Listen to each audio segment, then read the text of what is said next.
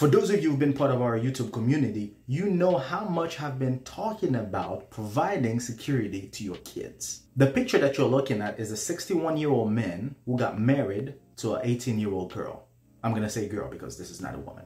In modern society, that's nothing. Because, you know, she's 18, she's an adult now, she does whatever she wants, wah. Okay, good. The problem with this picture is that there's a backstory. And the backstory is just as creepy as they come.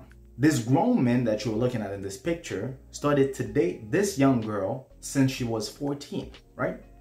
They have a 2-year-old together, which means somebody was going after her when she was underage. It's already weird for me to watch a 61-year-old man getting married with an 18-year-old because you know, if you're getting married now, that means you've already been there. But to make it worse, this young lady already has a 2-year-old for that guy, which means by 16, this young girl got pregnant. But there's more to the story. This guy used to date this girl's mother. This guy is also this girl's godfather, which means this guy used to have a strong connection with this girl's mother, because that's the only way I would consider making somebody my son's godfather, right? I need to really know you. God forbid something happened to me, I'm gonna need you to provide security to my son.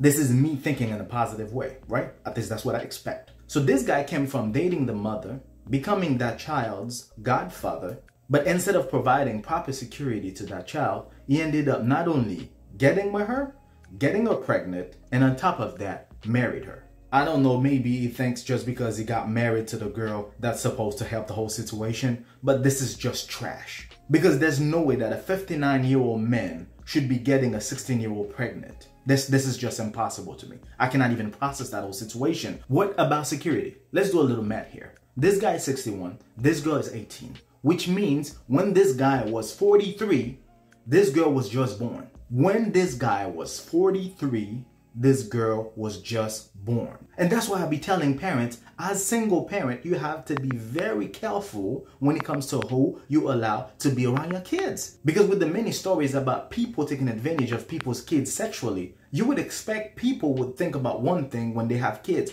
provide your kids with security, right? That boyfriend, that girlfriend that you just met on the internet should not meet your kids within the first week of you getting to know that person. This is just impossible. You don't even know who you're dealing with. When your kids come to you telling you they need protection from somebody, you don't just tell them to shut up or they don't know what they're talking about. You need to provide them with security because there are a lot of sick people out there. And whatever this little girl is calling love, because she went online talking about, yeah, you guys are just jealous the fact that I'm happy. Girl, you are stuck in the trauma bunny. You don't even know what you're talking about. What you got is not love. You don't even know what love is. Because if you did, you would never be in a situation like this. You were groomed. You were groomed from a young age to do the things that you're doing right now. And it's expected for you to do exactly what you were groomed to do. Your mom and dad were supposed to provide you with security when that predator came into your life. Just that simple. And to be honest with you, until we start having conversations like that with our kids, these type of things will always continue to happen. Until we accept the fact that there are some bad people out there that are after our children, things like that is going to continue to happen. We need to talk about things like that as early as possible, just so we could make them aware of that possibility. And parents, please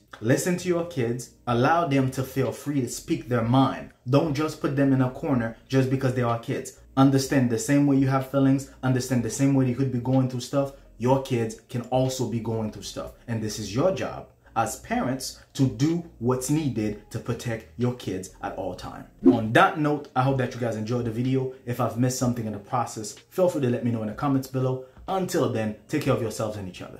Peace.